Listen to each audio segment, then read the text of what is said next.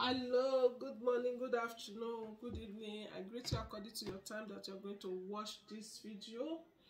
Today we are going to sew agbada for all my returnees. Thank you so much for as many that will come across this video. Please, if you have not subscribed, subscribe. Oh, press the notification button, support your girl, let my video go viral. Today we are going to sew agbada. This agbada we are going to hold it two sides agbada, and the neck is going to fall. The neck will just fall. You understand? That is what we are going to do today. So I took the measurement of the person. The measurement of the person is 56. Then I add 2 inches to it. 2 inches. So it's 56. I cut it 58. Then I will fold it into 2. You know, if you want to measure the agbada, you see, you take it 58. Then you measure another 58. Then you fold it into 2 like this. Then you fold it into 4. So that is it.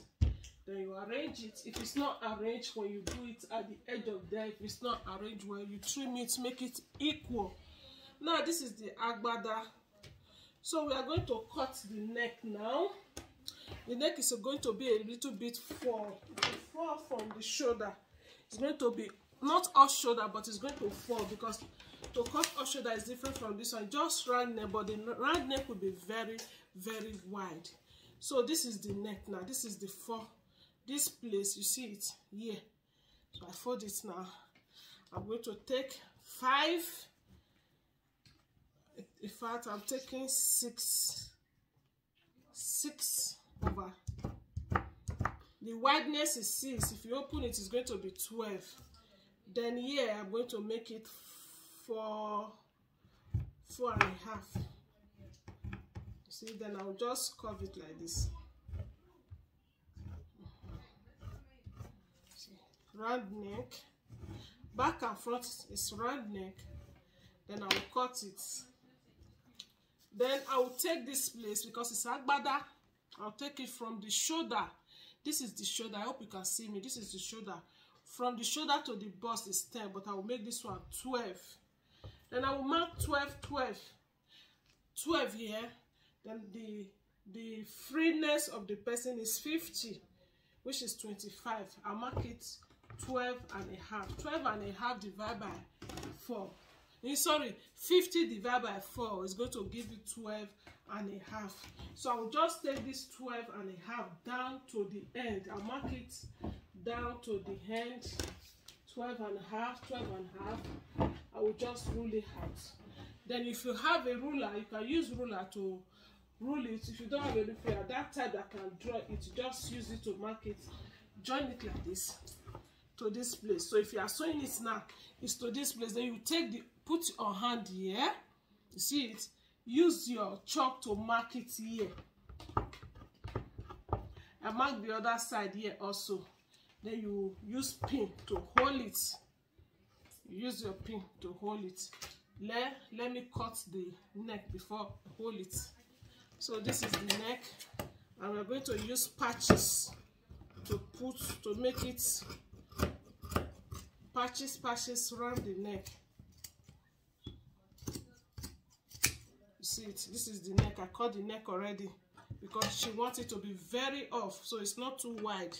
Even though it's wide, she wants it to be off.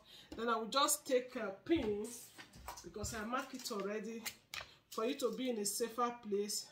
I use pin to pin it out. You bring out the front of the agbada. So now you see it, the side of it, you use pin to hold it down. As I'm using pin, now you see the pin, I'm using pin. After taking the 50 at the both side, you understand, then you use pin. Well, I'm using pin so that when you are sewing it, it will not shift. You pin it, and from the down here, you use a 10 to open it twice, so that when she's walking, she will not go and fall. From this down, you see it now, from here, you mark 10 here. 10 is okay to open it both sides. You see, you mark it 10. Then after marking it 10, you hold the 2 sides of the agbada.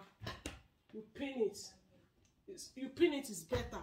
So now that I pin it now, if I'm sewing it, one side will not be bigger than one side. That's the trick. Just pin it to the end, to that where you put it 10.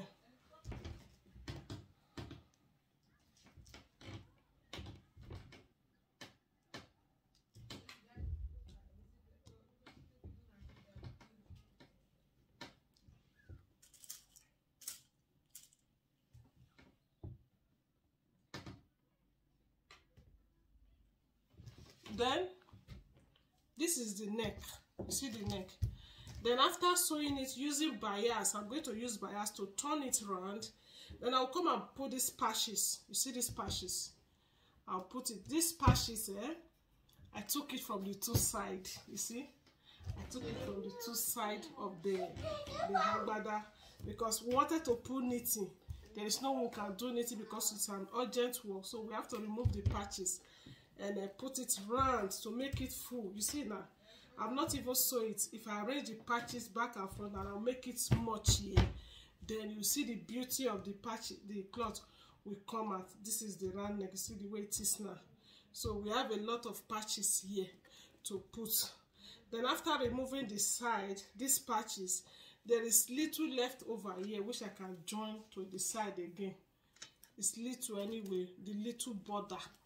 Because after the border, we see it now. And I will join this to the two sides. I'll join it to this side, down. I will join the other one to this other side, down. Then I will make the patches a lot. I will just pack it around the neck. Then I will make it a lot. I will come and do it like this. So this is the end of the agbada that we just cut. Put your comment in the comment section below there so that each time I come, I'm going to reply you how you think about this agbada. Just please put your comment there. Your comment will help me go a long way, and when I get there, I'm going to reply you. Thank you so much. Please share this video out to your friends and your relatives. Share it and let them know that we are doing work. We are doing something here. Maybe you want to learn. You can still follow updates and you see how we do the update. Thank you. See you in my next video. Bye bye for now. Bye.